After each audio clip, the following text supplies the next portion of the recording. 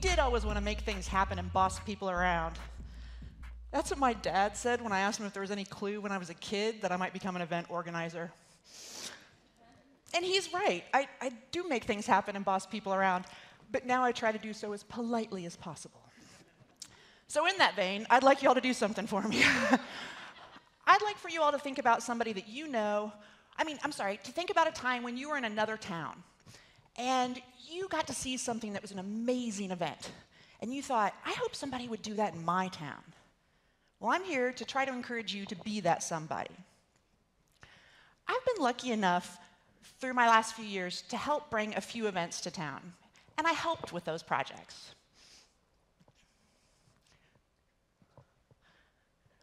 Dun, dun, dun, this is where you dance. The 20th anniversary of Earth Day was just a few months after my 20th birthday. And after that, I was lucky enough for 10 years to be able to bring together an event called EROTICON. Now, it was a wild event for sure, but it also promoted sexual health, like Debbie would prefer, as well as honest communication. After that, as she mentioned, I got completely passionate about roller derby and the Bleeding Heartland Rollergirls. Do we have any fans out there? Yeah. Well, the doctors told me I had to quit. It is a pretty rough sport, so I was looking for a new project, something to inspire me, to motivate me to do something else. Now, let me tell you, never underestimate the power of a video posted on Facebook. A friend of mine posted one that inspired me and pushed me into action. It was a wintertime parade in Austria featuring the Krampus. How many of you out there know about the Krampus? All right. Now, let me initiate the rest of you. So basically, in Alpine Europe, St. Nicholas makes a list of kids who've been naughty and nice. And for the good kids, he gives them toys, presents, and candy. It's sounding familiar, right? But he also has this evil sidekick, and that's where the naughty kids kind of come into play.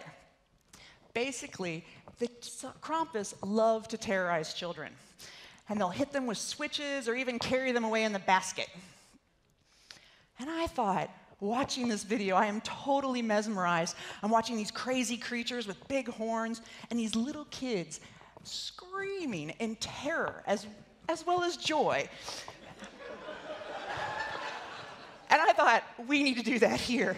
So the tricky part, of course, was that we had to actually go track down the Krampus. We had to get St. Nicholas to get a whole tribe to bring them to Bloomington, and let me just tell you, that wasn't exactly easy, and TSA was completely unamused. So I knew that this was going to be a challenge, but I'd like to kind of give you some things that I knew from my previous events that helped me get through that, and I think they're things that could help you if you had a cool event. You know, that thing you saw in the other town. And again, in the spirit of being bossy, I'd like for you to do something with me again. I'd like for you to think of someone that you know that has lots of talent. And in a moment, I want you to say that person's name as well as what their mad skill is, with enthusiasm. Now, let me give you an example. We have the lovely Sarah Smith Robbins, witty MC. Ta-da! Okay, now extroverts, I am sure you are ready to go. Introverts, it's okay. We're not going to judge you if you say it quietly or just think it to yourself. Respect. All right, you ready? 1, 2, 3. Yeah. You all know some talented people, so you're one step on your path to get there.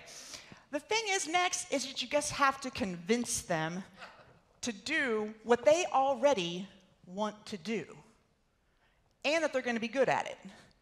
And that's the part my dad says I'm pretty good at. So to do so, you want to grow that community. You want to bring them together. I encourage people to open up their homes and have meetings at their house so they can get people to have time to learn about each other's skills and personalities.